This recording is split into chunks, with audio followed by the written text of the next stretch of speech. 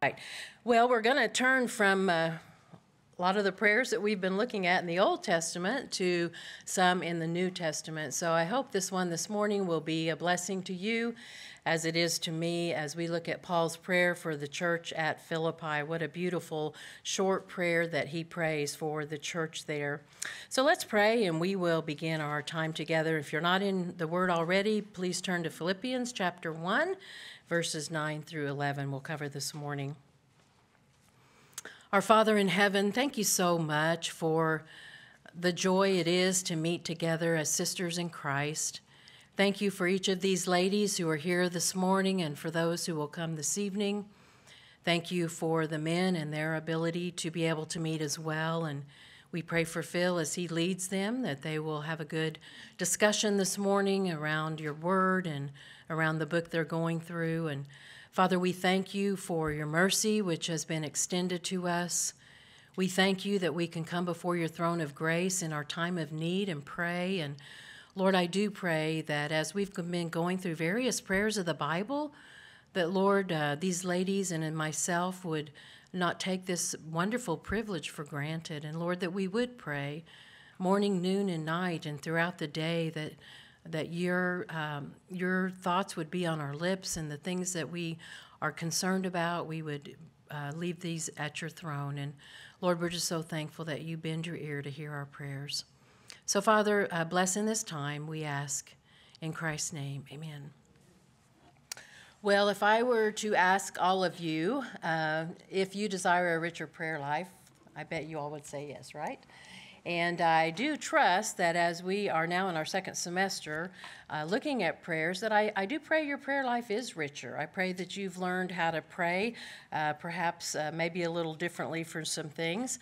And we're going to come this morning to a prayer of the Apostle Paul. And ladies, I would encourage you to look at Paul's prayers and pray them in your daily prayer life, because we can learn a lot from the Apostle Paul by going to school with him and learning how to pray. And the reason I say that is because most of our prayers, if you will notice, if you ever go to a prayer meeting or even in your small groups, if you will notice the prayer requests that are usually given, it's usually for what?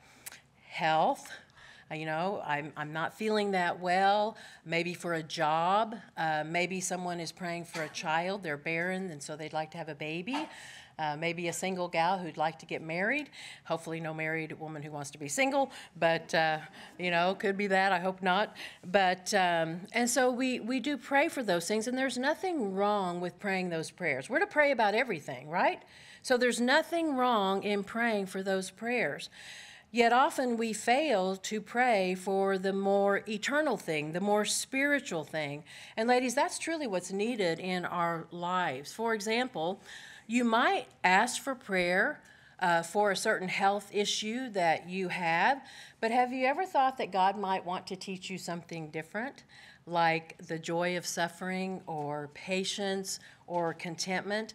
I remember when my husband was in the hospital, and many in our church prayed in the hospital parking lot for him to be healed, but God did take my husband. He did not heal him. And so through the 2 years I've been a widow, I have learned many things that I probably would not have learned had I not been a widow. And so maybe we are praying for healing for someone, but maybe God wants to teach us contentment or patience or trust or joy in him alone. Sometimes it might be a lesson in suffering or chastening from the Lord. And so I think nothing wrong, I want to emphasize again, nothing wrong with praying mundane things. If Jesus cares about the hairs on your head, he cares about those mundane things in your life. But often, ladies, we need to raise the bar a little bit and think about more eternal things and more things that will be effective for the others. So let's read the prayer together, Philippians 1, 9 through 11, and I'll give you an outline as soon as we read it together. Paul prays, "In this I pray, that your love may abound yet more and more in knowledge and in all discernment, that you may approve the things that are excellent, that you may be sincere and without offense till the day of Christ, being filled with the fruits of righteousness, which are by Jesus Christ, to the glory and praise of God." Now, in this very short prayer, we are going to see 4 wonderful, rich, prayer requests, and they all begin with the letter A. So hopefully you can remember to use them in your own personal prayer life. Now, just a little background about the Epistle to the Philippians. The Epistle to the Philippians is one of Paul's most tenderest letters. There's not a lot of theology, but there's a lot of tenderness in this letter. He had not been to the church at Philippi, been 10 to 12 years since he'd been there. And so, but this was a church that he loved dearly, and they loved him dearly. And so they were known for their love. They were known for their tenderness. But the Epistle to the Philippians is one of the prison epistles. In other words, Paul is in prison as he's writing. And I think we need to put ourselves in his shoes as we think about this prayer, because Roman imprisonment was not like our prisons today. They were dark. They were dungy. He was chained to 2 soldiers, and so he was handcuffed. Also, even before he went into prison, he would have been beaten, and so he would have had these open wounds that were left untreated. A lot of the prisons were very, very cold, and so that's why Paul tells Timothy in one of his last letters, "Bring me a coat, I'm cold." And so also there was very little food, very little water, which is why Epaphroditus, the pastor, he almost died trying to get this money gift to Paul, because he had to walk 800 miles from Philippi to Rome. And in chapter 2 of Philippians, we see that he almost died trying to get the money there. So he's trying to get money to Paul so Paul could buy some food. There was very little of that. Male and female prisoners were incarcerated together, so there was a lot of sexual immorality going on. And really, they said that most prisoners would beg for a speedy death, and some of them just committed suicide. So that's how bad it was. It wasn't like our prisons today, where you can go to the canteen, you can go work out, you can have a job. And so we need to put ourselves in the writer's shoes here, Paul, as he's writing this epistle and all that is going on. And this is not the only time Paul mentions prayers. He prays this prayer for the church at Philippi, but also most of you in here probably are very familiar with chapter 4. Some of you probably even have this memorized, where Paul says, we're not to be anxious about anything, but in everything by what? Prayer and supplication with thanksgiving. Let your requests be made known to God, and the peace of God which surpasses your heart will guard your mind and your heart. And he uses 4 Greek words for prayer there. I won't get into all that because we're not talking about that. But he does talk about prayer a lot. And you can imagine, if you were in a situation like that, I bet you'd be praying a lot, wouldn't you? Praying a lot. And so keep that in mind, and keep his relationship with the church at Philippi in mind, that this was a church he loved dearly, and they loved him dearly. And so you can imagine Paul sitting there in prison by the power of the Holy Spirit, and he's writing this letter, and notice how he begins. And this I pray, that your love may abound yet more and more. Interesting words, and this I pray in the Greek means that Paul was in the habit of continually praying. He was always praying. Ladies, I imagine if you were chained to 2 Roman soldiers with open bleeding wounds, you'd be praying too, all the time, right? I don't think you'd be thinking about much else but prayer. And it's interesting because Paul did not only pray for the church at Philippi. We've studied Colossians. He had a prayer for the church at Colossae. He prays for the church at Thessalonica. He prays for the church at Rome. And again, I want to encourage you, if you want to elevate your prayers to eternal purposes, look at the prayers in the New Testament. Use the Psalms. Use Psalm 119, 176 verses, has great, strong, rich things that you can pray for each other. And so, ladies, we really, I think, need to think about how we are praying and using some of these prayers, and especially the prayers of Paul. They will enrich your prayer life, and it will keep you focused on the eternal and the more things that are more important than the mundane things of life. And so Paul must have had quite a prayer list when you think of all the people he prayed for. Jesus himself said what? Men always ought to pray and not to faint. Paul himself said to the church at Thessalonica, we're to pray without ceasing. What does that mean? Well, you're breathing right now, right? You're without ceasing. Don't stop breathing. You'll die. That's kind of what he's saying. Pray without ceasing. Don't stop praying. And ladies, we've heard some prayers this year. We've studied some Old and New Testament prayers. We got to hear Verna last year, and she taught some, and we have 3 other ladies that are going to teach some prayers this year. So we've heard some great messages on prayer. We tell each other we'll pray for each other, right? But how much do we really pray? And I want to encourage you, prayer is one of the best ways that you can show people that you love them. often people will tell me, Susan, what can I do for you? Is there anything I can do for you? And you know what I tell them? The best thing you can do for me is pray. Pray. I need prayer. And it's been humbling through the years as I've had women reach out to me and they say, I pray for you every day. Women I don't even know. And they say, I pray for you every day. And I need prayer. I'm desperate in need of prayers of the saints. So what does Paul pray for them? What does he pray for them? Think of where he is. Does he pray that, hey, would you guys, form a posse and come get me out of this place?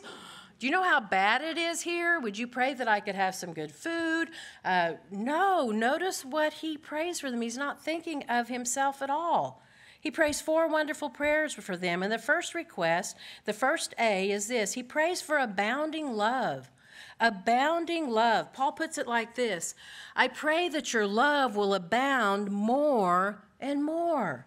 Now, at first you might say, Susan, that is a very strange prayer request.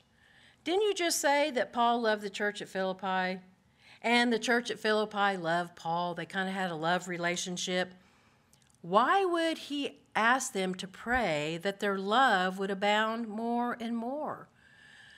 Ladies, we are very fortunate, those of you that go to Grace Community Church. We are a church like that, right? One of you shaking your head. The rest of you need to be shaking your head. We are a church that loves each other, right? We love each other. We have a great relationship with our pastor. He loves us. We love him. But ladies, we have to realize if we're not careful, that love can what? Something can come in and corrupt that love. And so Paul realizes that too. Love is foundational for everything we do. Didn't Paul write 1 Corinthians 13, the love chapter? Though I speak with the tongues of men and angels and have not love, what? I'm a big fat zero. And so, ladies, love is foundational for everything we do. And so when we're praying for abounding love, and when Paul is praying for the church to have abounding love, it would be what? Love for what? Love for each other, but also for God. What are the 2 greatest commandments? Love the Lord your God with all your heart, mind, soul, strength, and love your neighbor as you already do yourself, right? So, ladies, if you pray for nothing else, pray for your love to be abounding towards God and towards others. In fact, the word abound here is in the verb form of the noun abundance, and it means to have an abundance of something that's running over, like a cup or a river that overflows. I was looking at the news and the rain that is going on right now in California, and it's crazy to see these places. We lived out in California for a few years while Doug was going to seminary, but I don't ever remember seeing rain quite like that. And so often water will run out of the banks of a river. It's overflowing. That's what Paul is saying. I'm praying that your love for one another will be overflowing, running out of its banks. And notice he says it should overflow in 2 areas. This is very important. The first area that our love should be overflowing is, according to Paul's prayer, is knowledge. What is he saying? Ladies, we should have a knowledge of the truth and a knowledge that enables us to avoid error. Think about it.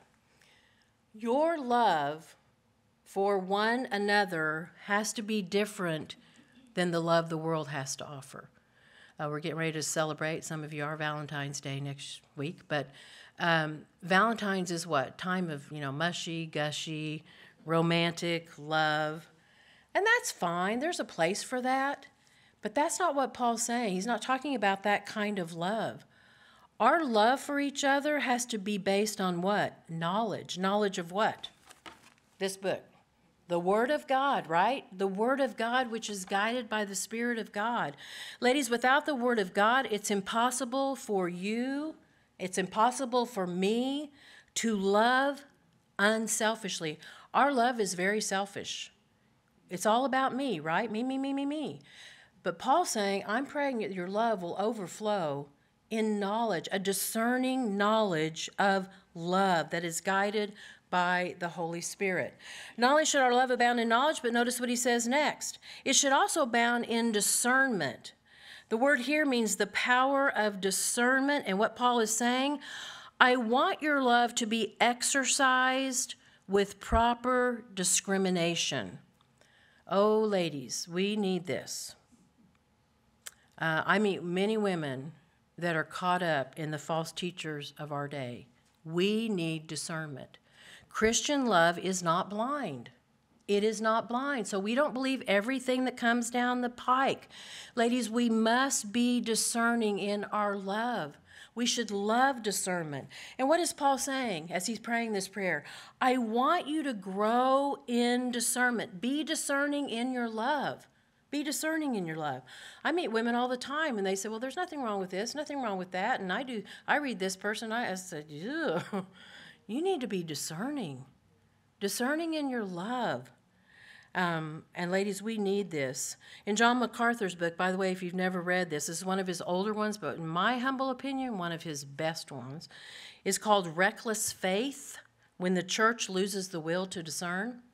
Reckless Faith, When the Church Loses the Will to Discern.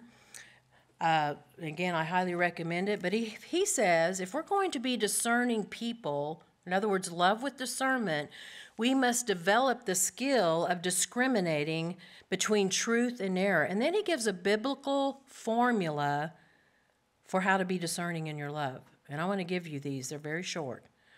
Number one, we must judge everything, examine everything. Ladies, be like the Bereans who search daily to see.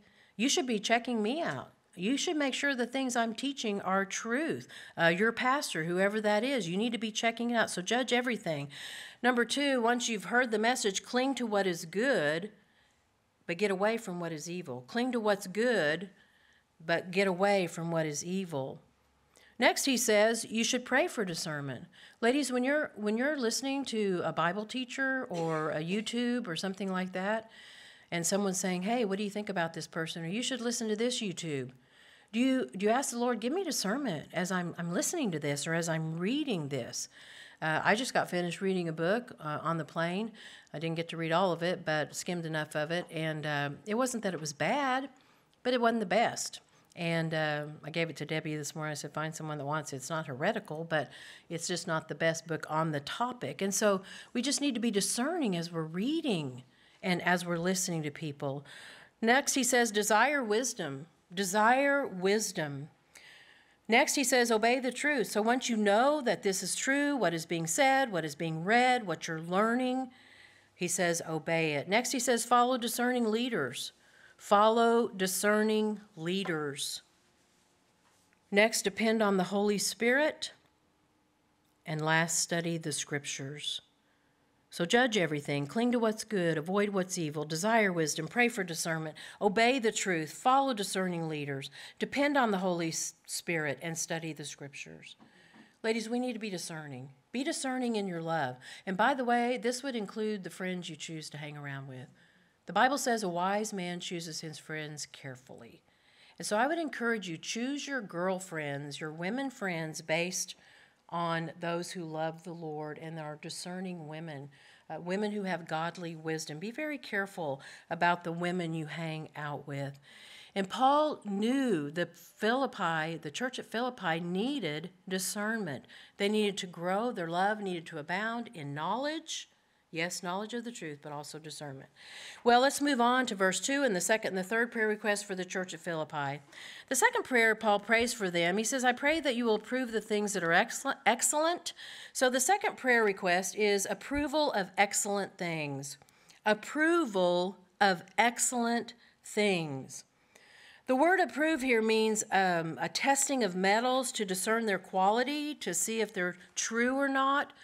But ladies, before we can approve things that are excellent, we must be able to distinguish between what is excellent and what is not. Now, Paul's not saying, listen up, he's not saying you discern between right and wrong. That's not what he's praying for them. He's praying for the church at Philippi that they will choose the most excellent thing to do, the highest, the thing that is the worthwhile, the most valuable for their time. So ladies, this involves thinking. I know for me, I'm a list maker. I have a list right now in my planner of things I need to do today. And, I look at that list often and I say, okay, Susan, what's the most eternal thing or things on your list today? And that's what I do first. Because that other stuff, balancing your checkbook and all that, that'll get done, or making the phone calls I need to make. And that's what that Paul is saying here. I'm praying that you'll choose things that are excellent. Think biblically. Focus your time and your energy on what really counts. And ladies, the only way you are going to discern how to prove what is excellent is to know what the scriptures say. And what does God say is the most excellent thing for you to be doing as a woman? We have passages full for us as women on things we should be doing. You cannot make choices to please others or you'll end up in trouble.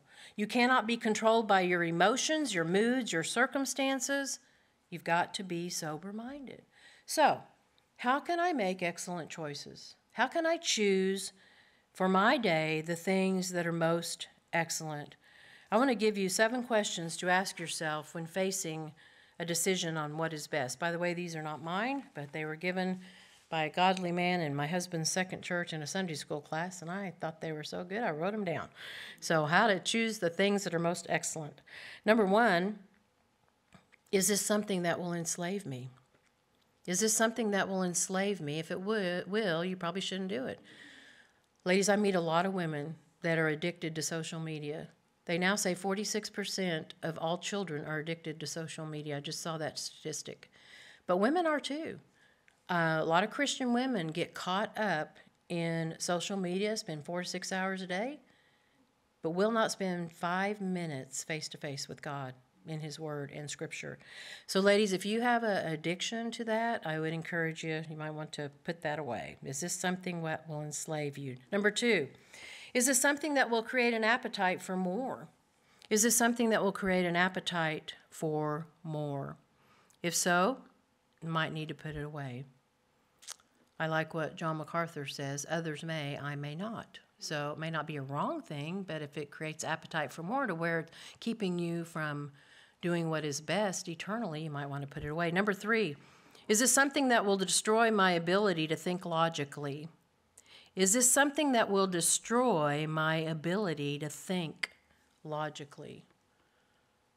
The amount of people today that are on psychotropic drugs is crazy. I can't even keep up with the statistics. And so it is destroying our ability to think logically. Number 4, this thing that I want to do today, is this something that will weaken my intimacy with God? Is it something that's going to weaken my intimacy with God, which really leads to the next one. Will it cause you to neglect Bible study and prayer? Ladies, if anything in your life today is causing you to neglect time in the Word and prayer, you need to put it away. Put it away. It's not worth it, right? We're to be studying to show ourselves approved to God. Number 6, will it cause my body to rule over my spirit and my soul? Will this thing cause my body to rule over my spirit and my soul? And then last but not least, and this is probably, you might say, well, why didn't you just give us this one and leave the other 6 out? Can you ask God to bless this? This thing you're getting ready to do, this person you're getting ready to meet with, this whatever activity you're getting ready to participate in. Ladies, if you can't bow your head and say, Lord, please bless what I'm getting ready to do, you probably shouldn't do it, right? Probably shouldn't do it. So that's a good clincher. Can I ask God to bless this?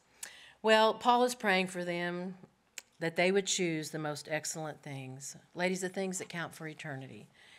And I think that is a great prayer request to pray for me. I hope you pray that for me, but also for yourself. Lord, help me today to choose the things that are most excellent.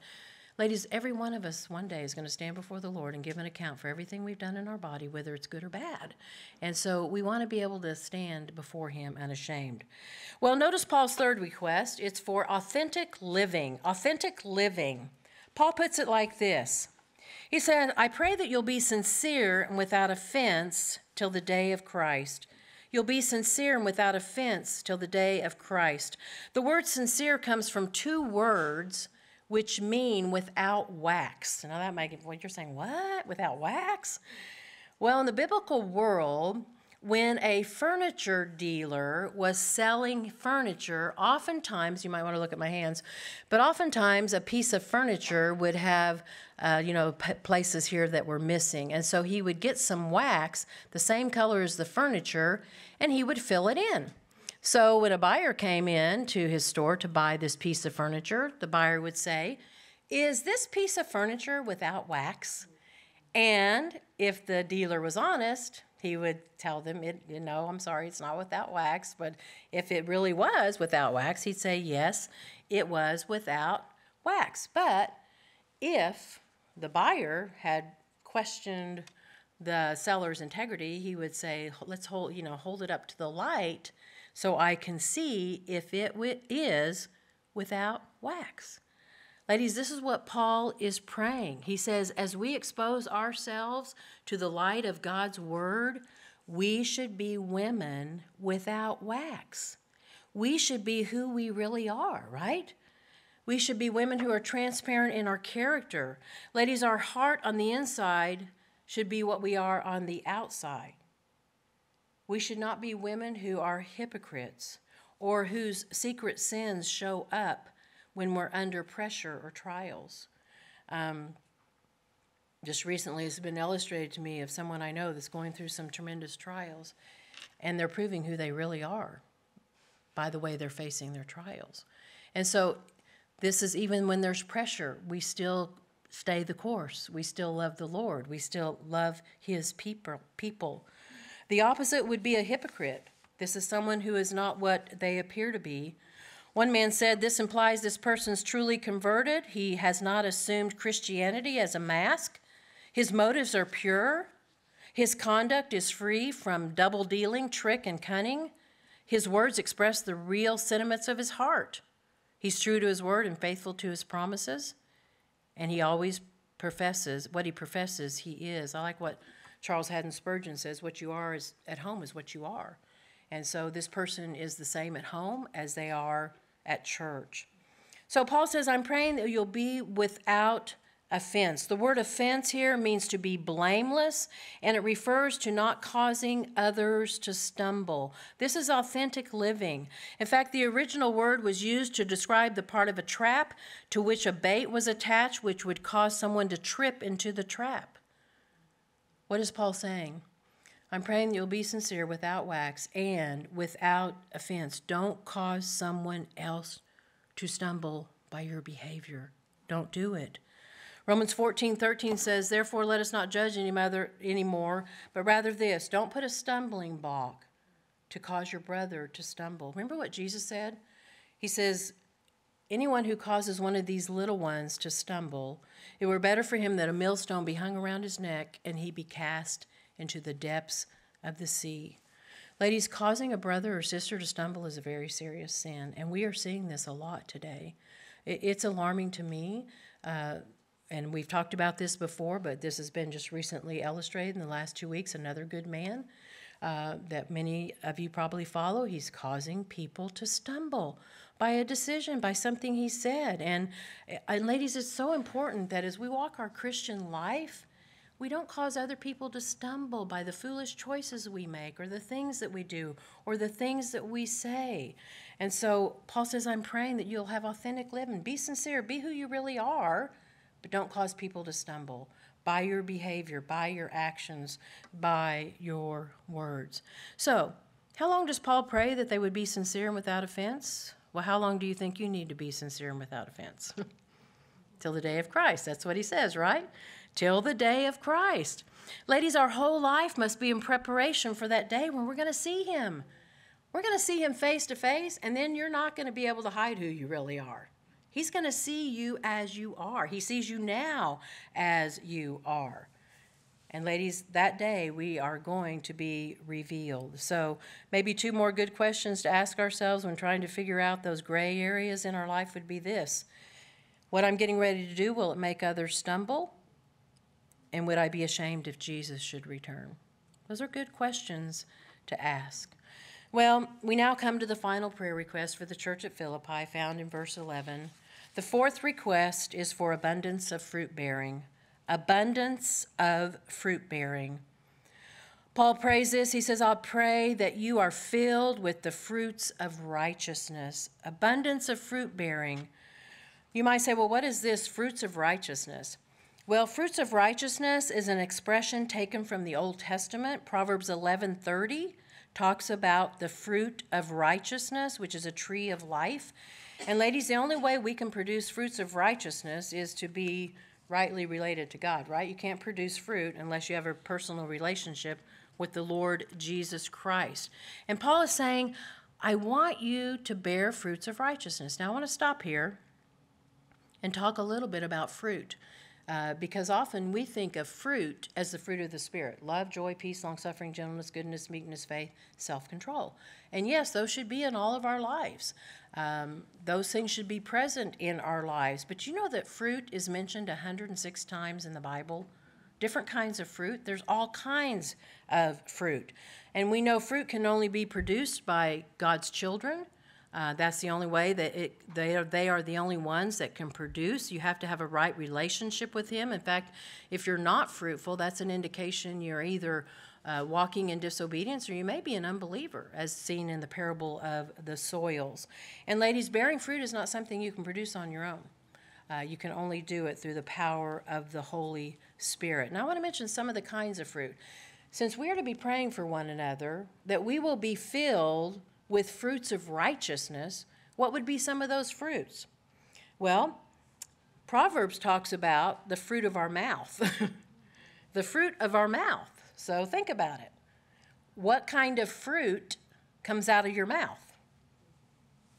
Murmuring, complaining, kind words, sharp words, praise. So think about what we say. I like someone said, taste your words before you speak them, So life and death are in the power of the tongue. Secondly, another one, the fruit of the hands. Remember the Proverbs 31 woman, it talks about the fruit of her hands. Have you ever wondered about that? Your hands? What do your hands do? What do your hands do during the day? Is it fruitful? What do you do with your hands? Are you wasting God's valuable time with your hands? Another one, Isaiah 57:19 talks about the fruit of our lips. The fruit of our lips. Again, that would be our mouth. Here's one we don't think about much.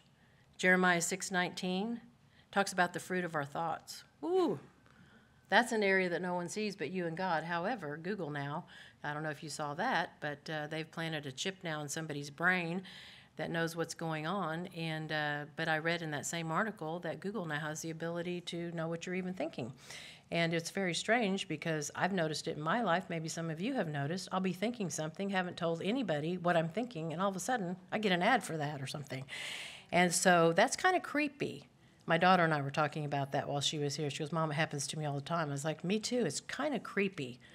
I know God knows our thoughts, and it's kind of creepy what the kind of technology that we're having now. But ladies, what goes through your mind? What kind of thoughts do you have? And when you have a thought that comes into your mind and it's not godly, do you ask the Lord to help you? And again, that's why I want to encourage you to memorize Scripture because that'll help you change the way you think. But what occupies your mind most of the time? Do you dwell on things above, earthly things, heavenly things? What kind of things do you feed your mind? Remember, garbage in, garbage out. So if you're feeding your mind the lies of this world, that's what's going to come out in your thought life. Again, feed on Scripture. That's what should be going through our minds. Another one is the fruit of our doings. The fruit of our doings. Jeremiah 17:10 talks about the fruit of our doings. What are you doing? What are you doing? What's a typical day for you? Is it honoring to the Lord? Is He pleased? Are you investing your life in others? I mean, we could go on. Paul talks about the fruit of the brethren, which is the gospel. Are you sharing the gospel with people? That's the Great Commission. Go into all the world and preach the gospel to every creature. Is there anyone being brought to a knowledge of the gospel by your testimony? And, of course, the fruit of the Spirit. And we could go on and on. One I really like is fruit in old age, especially since I'll be a year older on Friday. Like, okay, Lord, help me to bear fruit in my old age. And I don't know about you, but I'd rather go out in a blaze of glory, right? And I think I've shared this before, but my daughter says, Mom, why do old people quit serving and they're not passionate for the Lord anymore? And this should be our best year, shouldn't they? Our older years should be our best years. And so fruit in our old age. There's also fruit with patience, fruit unto holiness. All this, again, 106 times it's mentioned. Do a word study on fruit sometime. It's amazing. So what's the purpose of all this fruit? Notice what Paul says. It's for his glory and his praise. It's all for him, ladies. It's not for us. Paul's prayer closes with a reminder that all these requests, these 4 prayer requests, are not for them, but for the glory and praise of God. It's all for him. You know, many times we pray, I know I end a lot of my prayers, and Lord, whatever we do, may it all be done for your glory. May we glorify you. But ladies, what are we praying? When we say that, we can't add to his glory, right? How can you and I, who are dust, bring glory and praise to God? We can't add to his glory. Well, think about it. Think about these 4 prayer requests alone. When others see fruits of righteousness on display in your life, they have a better picture of what God's like, right? And that brings glory and praise to God. When you're using your spiritual gifts for his glory, it brings praise and glory to him. When they see you loving others abundantly, that glorifies God. The love that goes on in this body, I don't know how many visitors come say, I've never seen a church like this, that loves one another, that cares for one another. That doesn't put us on display. It puts who? God on display. Thirdly, we glorify God when we increase in knowledge and discernment. And lastly, we put God on display. We glorify him when we make excellent choices with our time, right? Being sincere and without offense is another way to glorify our Lord. Ladies, that's why it's so important for you and I to conduct our life in a way that will bring honor and glory to him. As a songwriter said years ago, it's not a song we hear sung anymore, but I thought it was a very pointed song at the time I heard it. You're the only Jesus some will ever see. You ever remember that song? You're the only Jesus some will ever see. So my question to you this morning is, if others' knowledge of the Lord Jesus was your life only, what would Jesus' character be like to them? If they were watching you, and especially these 4 prayer requests, what would Jesus look like to them if you were the only Jesus they ever saw? Well, what wonderful prayers we can pray for each other: abounding love, approval of excellent things, authentic living, and abundance of fruit bearing. You can pray this for me anytime you want. So what about your prayers? Are you praying for abounding in love or abounding in money? Are you praying for approval of excellent things or approval of man? Are you praying for authentic living or some authentic weight loss? Are you praying for an abundance of fruit bearing or an abundance of relaxation? In closing, I would like to quote from something from Elizabeth Elliot, because it really goes with what Paul is praying here. She says this: "Because I am of the earth, I find my prayers for the people I love are mostly bound by very earthly concerns. Lord, would you help P to find a good wife? Show G which college to attend? Provide money for W's house and E's car? Help T with his book and give X a better job?" She says it's proper to pray for these things, but there are prayers of far more and lasting importance which we must also learn to pray. We can find words for those in the prayer of Jesus for the people he loved. He prays that they may be one, that they might find his joy complete in themselves, that they will be kept from evil, that they will be made holy by the truth, that they will live in Christ, they'll grow into one, that they might be with him, and that the love which God has for Christ would be in their hearts. She says this: if we learn to pray those kinds of prayers, it will perhaps amend the lesser prayers. Lord, teach me to pray, she says. Open my eyes to see beyond the earthly to the heavenly. Let my primary concerns be heavenly ones, that your kingdom may come on earth and your will be done in me and in those I love. Teach me to pray with Jesus for his sake.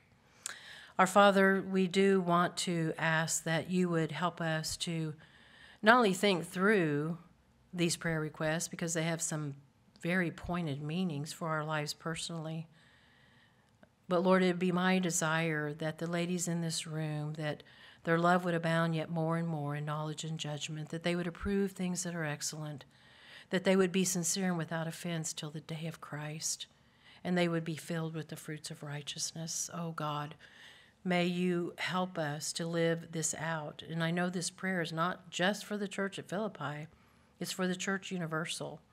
Lord, we need men and women like this today that are living out this prayer that Paul prays there in prison. So, Father, thank you. Thank you for your word. Thank you for this time together. Bless in the groups. Bless the ladies as they lead. And for those who cannot be here this morning, we pray you would encourage them or comfort or whatever it is that they need this morning.